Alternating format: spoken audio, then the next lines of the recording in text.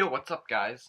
Today I'm going to do a little tutorial on how to use Kontakt 5 or Kontakt 5 Player and play the instruments that you have in Kontakt 5 through Garageband so that you can record them. I usually don't do music videos as much as other things, but I found this topic just grossly uncovered. I mean, there's nothing on Google and I couldn't find anything on YouTube, so I thought I'd just make a quick little tutorial.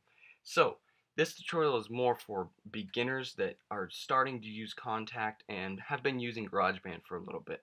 So this tutorial is going to have some very simple concepts, and I'm trying to keep it simple because a lot of the videos are really complicated and I don't understand a lot of the audio things that these other pros do.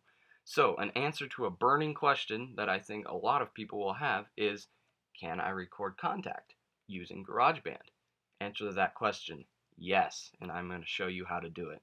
So first thing you want to do is go up to in GarageBand, create a new track, make it a software instrument, go down to here, you'll see the edit up here, click that, you'll see sound generator right here. Go over to this pull down menu and it'll be on piano right now. Go down to here, Kontakt 5, and you'll definitely want to have Kontakt 5 before you can do this. So you can download the free player on Native Instruments website, and then you're going to need either the factory selection, which is free too, or something else such as action strings, which I bought. So click on that. You'll see up here it'll come up Kontakt 5, and then you just click on that. It opens up Kontakt 5. I have Kontakt 5 Player. You can load action strings, which is what I'm going to do. Load it up. It'll come up right here. And basically you control what the sound sounds like through this.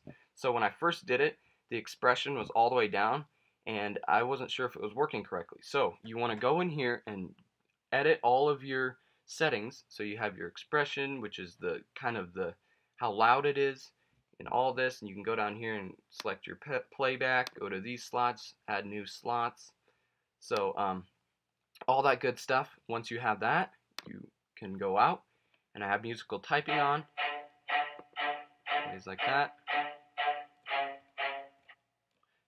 such as that. So I recorded a little song here, and I'm gonna go ahead and play it for you guys. I use action strings in this song. This is on GarageBand. I have a couple of custom sounds that I have in here, but all these things are from GarageBand and Kontakt 5. So I hope you enjoy the song, guys, and thanks for watching.